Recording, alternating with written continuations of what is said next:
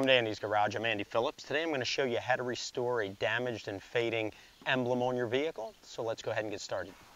To complete this, all you're really going to need is these tools right here. Depending on how your liner is held on your vehicle, you're going to need either a flathead or a Phillips screwdriver. Then you'll need one of these little pry bars here just to pull the emblem off.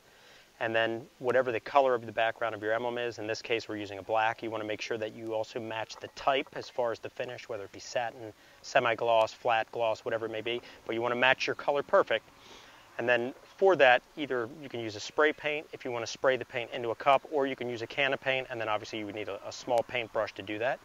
And then next you're going to need a clear coat, whether it be a polyurethane or a lacquer. I like using this Rust-Oleum triple thick glaze because it goes on nice and smooth and it dries very fast. So that's all you'll need to complete this video. You can see here on this emblem, you have a little bit of the remnants of the clear coat still in some spots, but for the most part it's pretty much been peeled off, broken off, and as a result the black paint underneath is starting to peel off here as well. So what we're going to have to do is we need to restore that black paint first, then we'll go ahead and apply a clear coat over it to restore it back to the way that it should look as a factory emblem.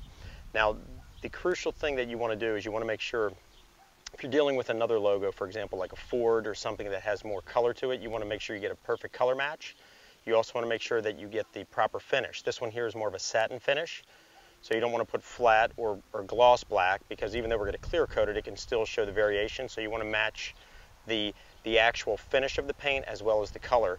And then we'll go ahead and hand paint that. We're going to have to kind of work our way around all of these letters here by hand, but we'll touch that up real nice, and then we'll clear coat it and restore it back to perfect.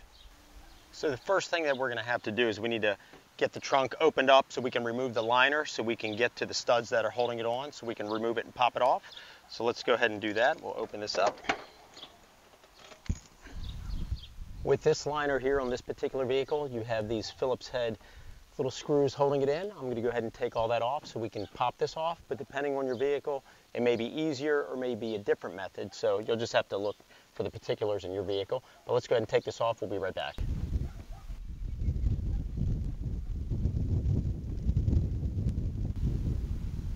Once you get the screw completely out, then you can pull the little locking piece. Will slide right out.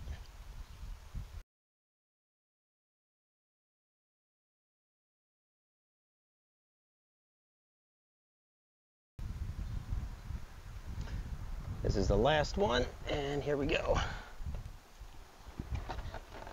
That will come down enough. Slide it over the latch. Yeah, just pull it right off. And then now we can go up under here and we can see what's holding it in right here. You can see the two studs right here, and it looks like it might just be epoxied in, like they use those just for pretty much just setting the placement and then epoxied it. So I'm going to have to kind of tap them out to get that out, but we don't want to break it. Some vehicles, like I know for example on the Lamborghini symbols, they're actually threaded because they have little nuts holding them in place. So depending on your vehicle, it may be different. Here's a Lamborghini emblem from one of my other vehicles, and you can see here, this one here is actually threaded.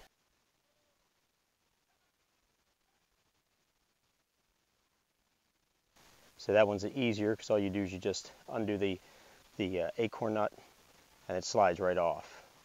But every car is different. So you just need to look for your vehicle and see the attachment method in order to be able to remove it. As I start to push on the stud, you'll see here, it's starting to come away. So what we're going to do is I'm going to push that, and then I'm going to slide a little flathead screwdriver or one of those clip tools for removing clips from the inside of your door liner, and just grab underneath and just gently pull it up. You don't want to break it, so you want to be gentle. So this is what I'm going to be using here, one of these little fork tools for prying off the tabs, and as I lift it, I'm going to slide it underneath. You don't want to damage the paint, but you can see there the adhesive. You can see the adhesive starting to come up. You just want to work it out slowly. You don't want to damage anything. Just come up slowly.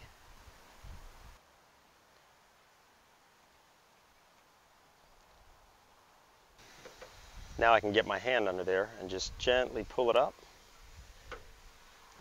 Use this here and just kind of break some of that glue off that's holding it back. And just go ahead and lift it. Here it comes. There we go. Came right off, and you can see the adhesive there on the back, and we'll reattach it when we put it back on. Next thing that I'm going to do, we're just going to wipe it and wash it off. I already went ahead and just kind of removed any remnants of the old clear coat. There was a couple spots, we took that off. So now we're just going to go ahead, just wash this off. You don't want to have any dirt, debris, any of that stuff. You can use a detergent or even a soap. I'm just going to use just some warm water in just my hand, because this one here was not too bad, but I just want to get off any residue and junk off of it. There we go. So I'm going to go ahead and dry it off, and then we're going to go ahead and start applying the black on there so we can hit it with the clear coat. What I found was the best match for this shade of black on this Kia right here is this Canyon black right here, the satin by Rust-Oleum, the 2x Ultra Cover.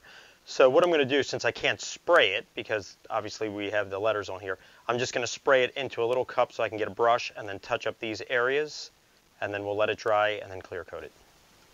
I went ahead and sprayed it here into the cap, and then we're just going to carefully take the brush and just touch this up. You want to be careful that you don't hit the lettering, and then we're going to blend it out real nice so that way it fills it all in. So I'm going to paint this,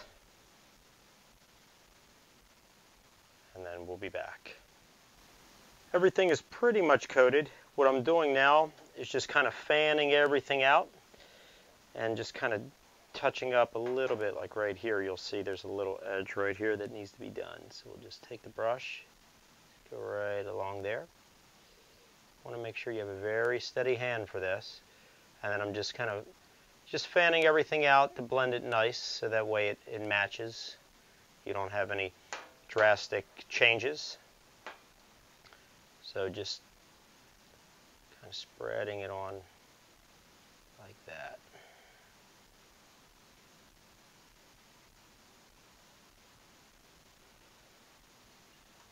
Go a little bit up in here.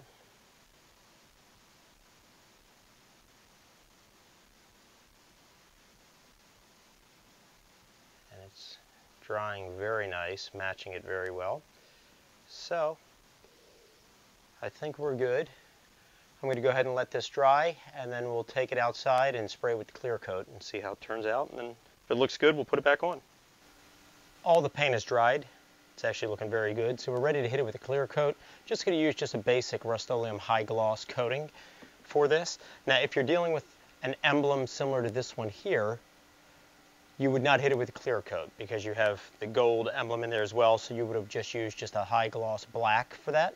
So you just want to be cognizant of the logo that you're working on, or the emblem, that make sure that you really get the finish correct, because you can see here, if we would have hit this Lamborghini one with a clear coat, you have the bull, which is not supposed to be as shiny as the background. So in that case, you would just do the background in a high gloss, and then that would be the end of it. For this one here, for this Kia, it actually has a full clear coat that goes around the whole thing, so that's why we're going to go ahead and hit it with that. So let's go ahead and get it ready. We'll spray it, let it dry, and then we'll be able to put it back on. Make sure you shake it very well for about a minute or two.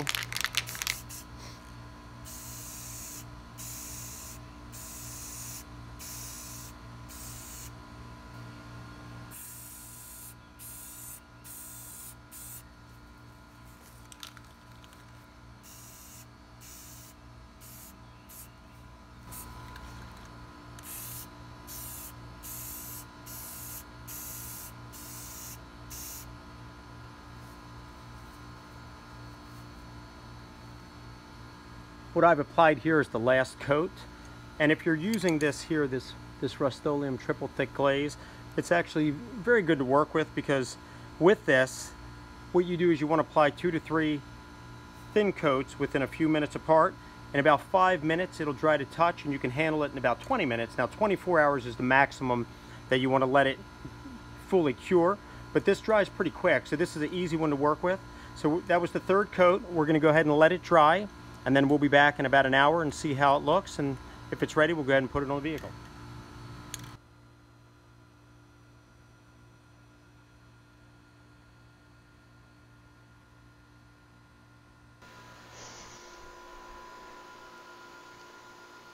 It's been about 2.5 hours since we gave the third and final coat on it, so it's nice and dry to touch. Actually turned out very nice. Nice, clear, glassy finish. Looks very factory. So we're going to go ahead and take it out to the vehicle, mount it back on, and wrap up this video. Went ahead and put the emblem in. Put a little bit of a silicone adhesive in there as well to help bond that better, since we had to break the initial bond when we took it out. Went ahead and pulled it in. Now it's drying. So I'm going to go ahead and grab the liner. We're going to go ahead and put the liner in. We'll be right back, and then we'll close everything up and see how it looks.